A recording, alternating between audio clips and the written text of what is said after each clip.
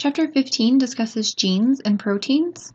We'll look specifically at the genetic code, prokaryotic transcription, eukaryotic transcription, RNA processing, and then finally ribosomes and protein synthesis. The genetic code is read from DNA into RNA and finally into the amino acids that form peptide bonds and proteins. The process of transcription guides DNA to RNA within the nucleus, and it's translation that processes mRNA into proteins. Both DNA and RNA consist of nucleotides, which there are 5 in total, while proteins are made up of amino acids, of which there are 20. It takes 3 nucleotides to code for a single amino acid, and this concept, the 3-to-1, is known as the triplet code of DNA. The entire idea, the DNA, RNA, protein pathway, is referred to as the central dogma because at the time that it was created, it was thought to be central to all life on Earth. More about those amino acids. The 20 structures of amino acids found in proteins are seen here. Each amino acid is composed of an amino group, a carboxyl group, and a side chain that's highlighted in blue. The side chain may be nonpolar, polar, charged, not charged. Some of them are quite large and some of them are quite small. It's the variety of amino acid side chains that gives rise to the incredible variation of protein structure and function. So, one more time. Instructions on DNA are transcribed into messenger RNA, while ribosomes are able to read the genetic information inscribed on the messenger RNA, and they use that information to translate the message into the language of amino acids to form a protein. The genetic code is degenerate, so that means that some amino acids can be coded for by multiple codons. It's like having 4 different words for the color red. It means that you can make some mistakes in your RNA code, but you still have a decent chance of not really messing up your amino acids.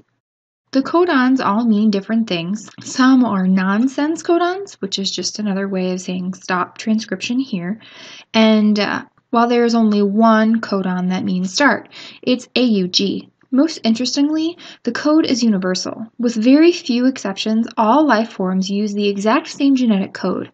There are about 10 to the 84th potential combinations for all of the 20 amino acids, so there isn't much concern about overlap.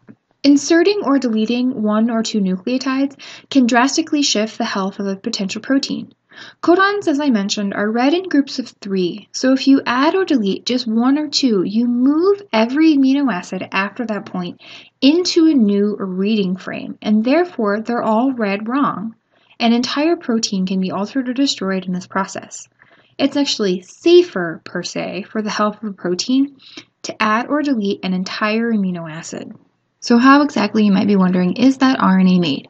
Let's look first at prokaryotic transcription. Prokaryotic DNA exists in circular rings known as plasmids. The DNA must be unwound, and when it's opened up to be copied, a transcription bubble is made. There are 2 separate strands to the DNA. The template strand is the strand that will be copied, while the non-template strand is the strand that will be left alone. Remember, when you're making RNA to DNA, there are different base pairs used. RNA contains uracil, not thymine. You create your RNA to simply bond with the template strand, matching up your nucleotides as you would have before, but instead of attaching thymine to your adenines, you attach a uracil instead. The whole process starts at the initiation site, also known as the +1 site. Everything prior to the initiation site is said to be upstream, and everything after that is referred to as being downstream. In prokaryotes, transcription, translation, and degradation of mRNA can actually happen at the exact same time. Proteins use the same RNA polymerase to transcribe every gene that they have. Polymerases are composed of 4 major subunits, the alpha, alpha prime, beta, and beta prime subunits, and when initiating the process, they can have a 5th subunit known as the sigma unit, or the sigma factor. When all 5 pieces come together, the polymerase is referred to as a haloenzyme. The entire enzyme is looking for the promoter sequence to which it binds. The -35 region is recognized specifically by the sigma factor, and the -10 region is recognized by the other subunit. Remember, this is all a reference to the +1 initiation transcription start site. Binding at the -10 region unwinds the DNA. Once this occurs, the sigma factor leaves the unit and the polymerase continues on in the process. The creation of RNA proceeds in the 5' to 3' direction at a rate of about 40 nucleotides per second. Base pairing between RNA and DNA isn't terrifically stable, so RNA polymerase helps to hold the system in place. Nucleotides are added one by one until the termination site is reached. Termination signals can be protein-based or based in the RNA code itself. Rho-dependent termination is controlled by Rho, that's RHO, proteins that follow the DNA strand. When it hits a string of guanines, the whole process stalls and ends. Rho-independent termination is controlled by DNA nucleotides. In rich cytosine-guanine regions, the RNA will actually end up binding back on itself, creating a hairpin after it's been transcribed because those nucleotides are drawn to one another. Once that hairpin is created, the RNA polymerase lets go of the new mRNA and DNA strand, the DNA closes back up, and the mRNA is created.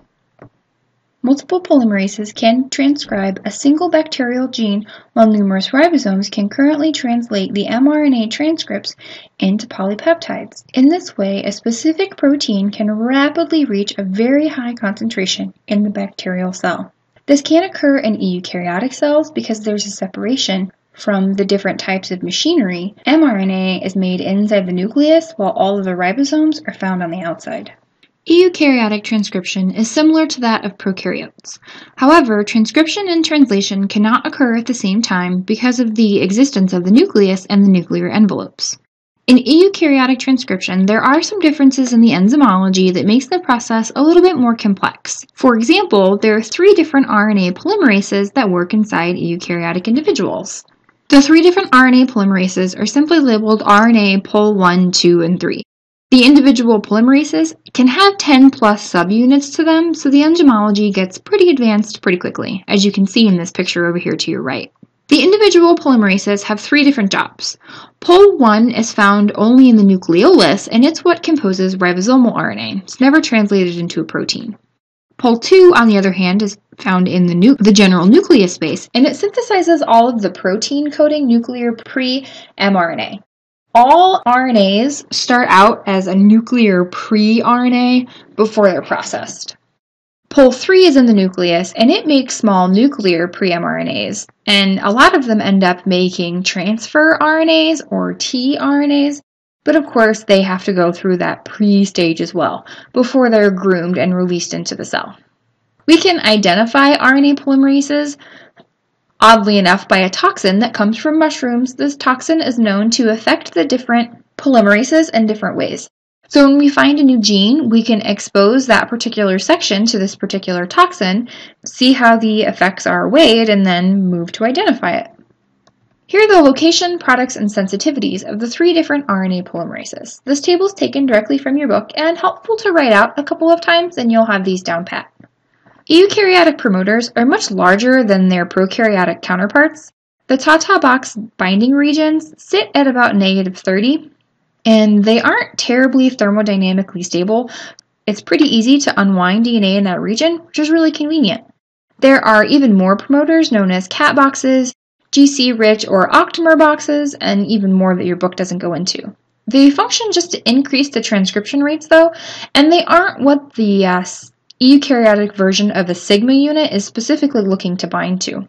In this picture, a generalized promoter of a gene transcribed by RNA polymerase II is shown. Transcription factors recognize the promoter. The RNA pol 2 then binds and forms transcription initiation complex. Once binding, certain sections might leave, certain sections might be added, but the whole unit moves synchronously down the DNA strand. There are some more transcription factors that add themselves on to the RNA polymerase II. One group is the basal transcription factors. They help to regulate the frequency of pre-mRNA creation, so they ensure we don't have extra RNAs floating around. They help with the formation of pre-initiation complexes, and in your books and in various pictures, you'll always see them labeled as TF, and we have TF1s for those that bind with RNA polymerase 1, TF2s, and then they just kind of tack letters onto the end. So in this picture, for instance, you can see TF2D. So it's the 4th transcription factor known to bind with RNA polymerase 2. There are other units that assist in this process. Some are called enhancers, and they increase transcription rates. Silencers decrease transcription rates, and the moral of the story is that this is all very tightly regulated. The promoter structures for RNA pol 1 and 2 were greatly studied. RNA pol 1 has two GC-rich promoter sequences that exist between -45 and +20. So you can see that they're quite expansive. There are even additional promoters that might work with RNA pol 1 that are found at about -180 and -105. In polymerase 3, there are a lot of upstream promoters, and even some promoters are found within the genes themselves. So genetic expression has lots of potential variables. After the initiation begins, we worry about elongation and termination. Elongation, as before, continues in the 5' to 3' direction. It's pol 2 that does the vast majority of our transcriptions. The process of opening the DNA as we move down the eukaryotic chromosomes is a little bit more complex. We receive some help from some FACT proteins that remove the histones to get them out of the way. They also help in rebuilding the nucleosomes after they've been transcribed. When it comes to termination or ending the process, pol 1, 2, and 3 are ended differently. Pol 2 continues on quite a few nucleotides past the gene, and we just worry about cleaving that last bit off later. Pol 1 requires a termination signal from a very specific nucleic acid sequence, while pol 3 makes a little hairpins, similar to the row-independent termination that we saw in those prokaryotic organisms. Once we have all of these RNAs, they need to be processed, at least when we're looking at eukaryotic organisms. There are a few different steps we undergo. In step 1, the RNAs are covered in RNA stabilizing proteins. Remember, they have open ends, or open sides, technically speaking, of nucleotides, and those really like to bond. So we coat them in something that keeps them from sticking to themselves. In step 2, we add a methylguanosine cap. That's just a bunch of guanines added again and again to the 5' end. In step 3, we tack on about 200 adenine residues and refer to that end as the poly A tail. And in step 4, we remove the introns or the intervening sequences in the mRNA, and we bind all the exons together. It might seem weird that we spent time coding for introns, but this splicing, referred to as alternative splicing, allows us to have more variability in our potential RNA. It basically makes our genes a little bit more complex and allows us to do more with them. Here's another picture of what's happening when we're splicing our RNA transcript together. So we add the guanine cap on the 5' end and the poly A tail on the 3' end. We cut out our introns and splice together our exons. If we wanted to, we could actually splice those exons together in a different order. Maybe that mRNA would read 2-1-3 rather than 1-2-3, and now we're capable of making a whole new protein. Might have a new function for our bodies. Pre-mRNA splicing involves the precise removal of those introns from the primary RNA transcript. The splicing process is catalyzed by protein complexes called spliceosomes, and they're just composed of proteins and RNA molecules known as small nuclear RNAs. You might recognize those. They're made by RNA polymerase 3. The spliceosomes can recognize the sequences that start on the 5' end of the introns, and they make their final cut at the 3' end of the intron. They're simply removed, and those nucleotides are recycled for later. The processing of ribosomal RNA and transfer RNA works a little bit differently than the processing of the mRNA. Enzymes are simply used to cleave their precursor molecules, and then their final links undergo processes like hydrogen bonding, and it just brings the RNAs into their final 3D structures. They can be transported out of the nuclear envelope and into the cytoplasm to complete some of this processing, and then they just start their jobs.